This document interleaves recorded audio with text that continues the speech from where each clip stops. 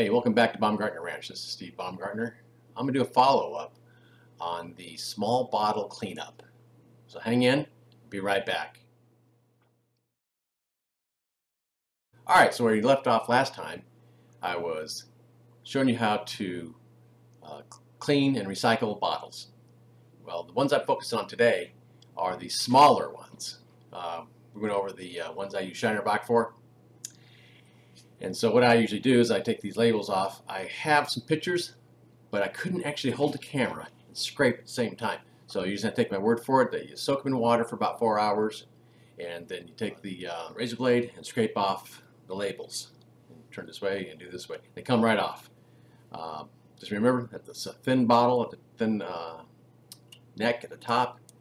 So just be careful about that. But what I want to do is show you the comparison of, okay, this is with still in beer, and this is with it's all out and cleaned, so it's pretty nice. Now to compare that to a standard bottle that you buy for wine, look at it, they're essentially the same size, but we're looking at the necks are a little bit narrower. Not a lot, but a little bit. So this is the Shiner Bock bottle. This is the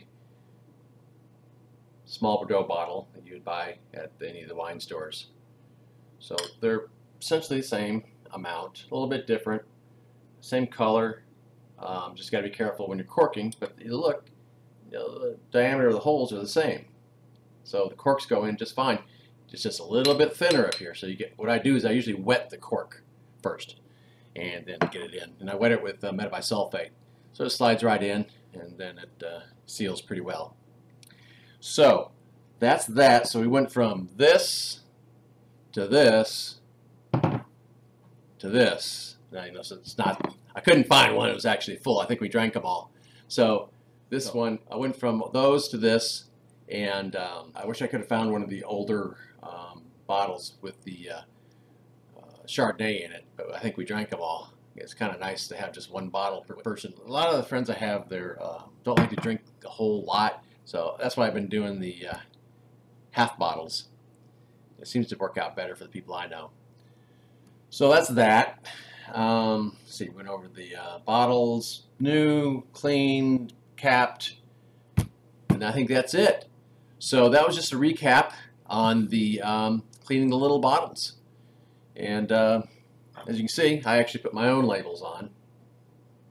Put the shrink wrap caps on, and I label them what they are. This one happens to be a white chocolate port that I made in December of 2013. So that's one of the favorites of everybody right about that time. Drink about maybe that much, and you've had enough for the day. So anyway, thanks a lot for joining me again. And we'll give you some more content real soon. Hang in there. I'll do the same, and I'll see you real soon. Bye-bye.